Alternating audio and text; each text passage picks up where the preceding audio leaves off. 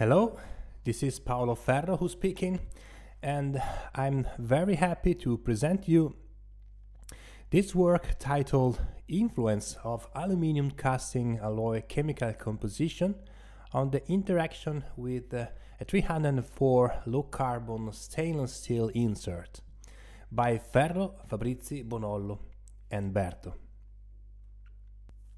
This is the summary. Number 1, introduction and motivation. Number 2, materials and methods. Number 3, results and discussion. And finally, as always, the conclusions. Today, we are living in the area of advanced materials with the aim at reducing gas emissions. Reducing weight of mechanical components is mandatory. Thinking about the automotive and transport industry, lighter and lighter vehicles could be built by replacing steels with aluminium alloys. However, a breakthrough can be possible only combining different materials to each other, therefore designing multi-material components. Of course, the easiest way to produce bimetallic components is pouring the melted aluminium alloys into a mold containing the steel reinforcement. It sounds good if only it were so simple.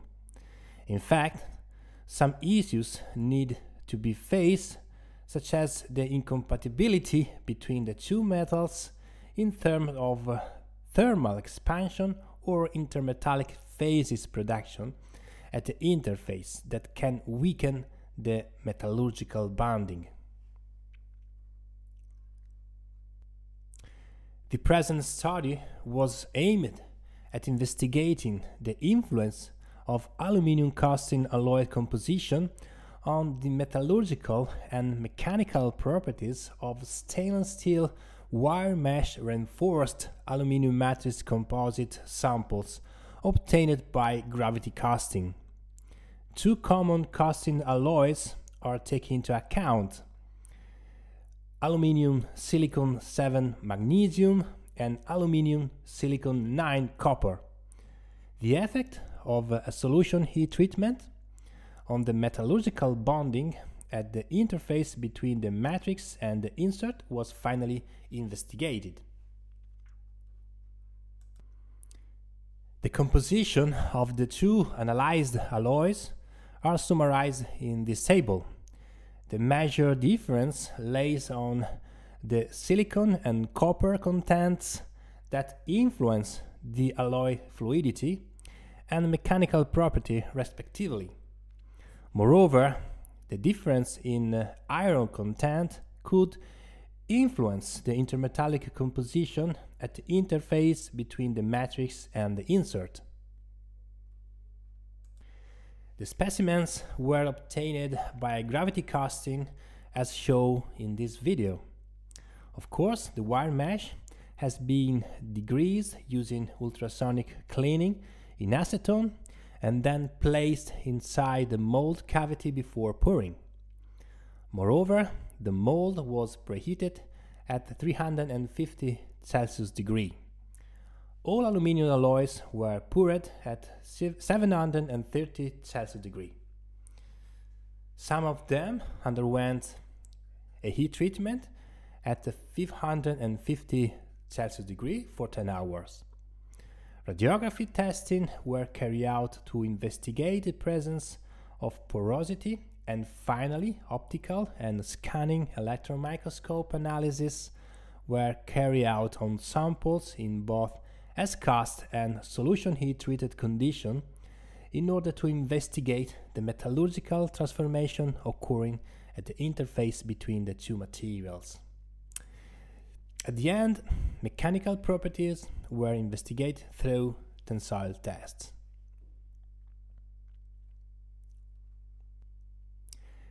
A great amount of lack of filling defects at the steel wires intersections were detected, but with a greater percentage in the first aluminium alloy with a lower amount of silicon.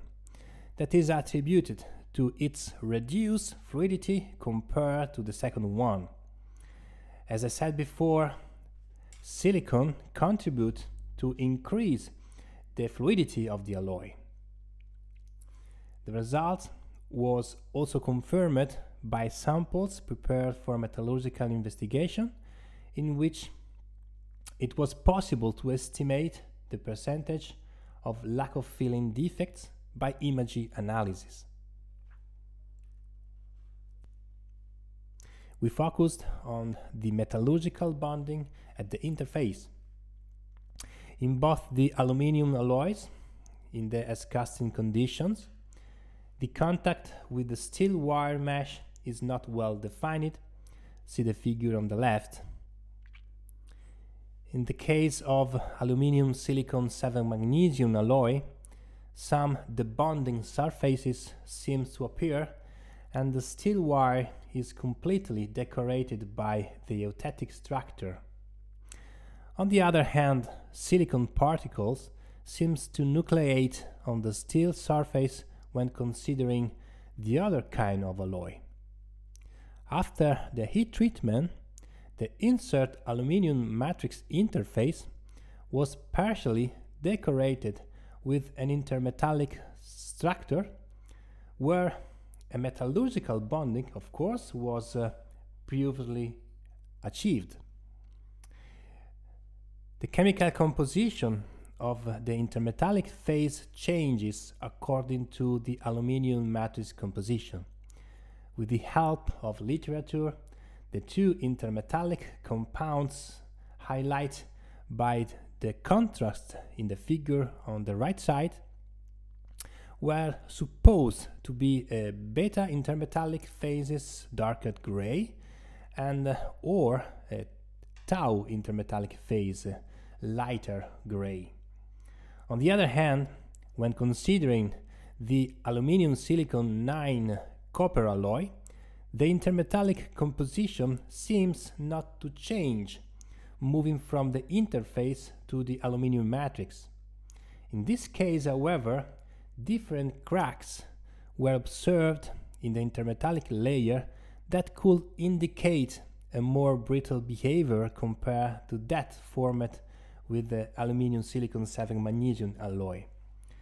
It is also observed how the eutectic silicon modified its morphology after the heat treatment from plate-like to almost equiaxial shape. These two figures summarize the tensile test results. Referring to the aluminium silicon 7 magnesium matrix on the left side, it is observed how the steel wire mesh reduced the mechanical properties of the samples in terms of both ultimate tensile strength and elongation at rupture. This is attributed to the great number of lack of filling zones that promoted a premature debonding between the matrix and the reinforcement, and a reduction of the cross-section area compared to the specimens without the insert. The improvements obtained with the heat treatment, with and without the steel insert, are attributed to the silicon morphology modification.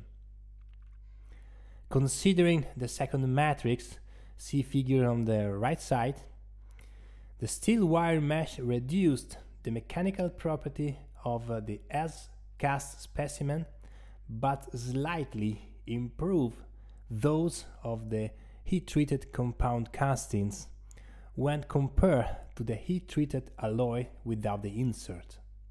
It is supposed that this behavior is due to the reduced number of lack of filling zones compared to that found in the previous aluminium matrix, and a consequent metallurgical bonding improvement promoted by the heat treatment.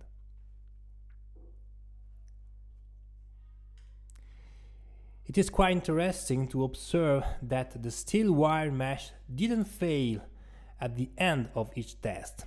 Rather, a brittle detachment occurred between the insert and the matrix, as observed in this fractography, showing fragments of intermetallics in the steel wire. So, in conclusion, the alloy with the higher silica content allows to obtain samples with a lower number of lack of filling defects, considered the main reason of the reduced mechanical properties of the obtained compound castings.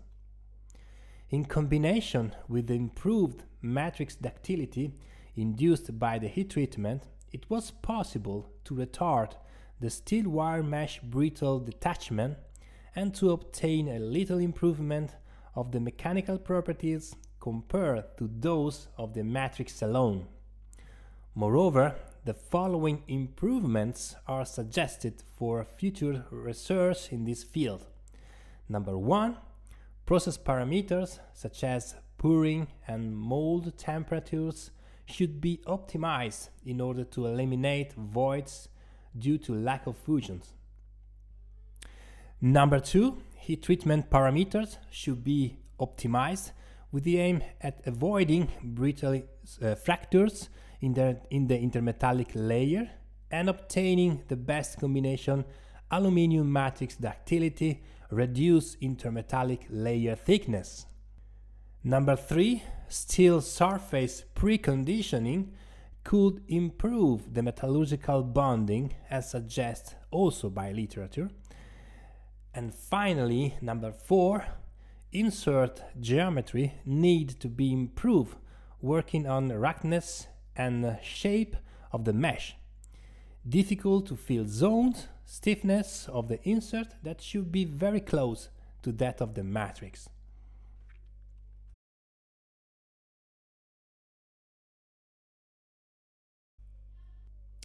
Hope you enjoyed this presentation. These are my contacts and I hope to see you soon at the conference. Thank you for your kind attention. Bye bye.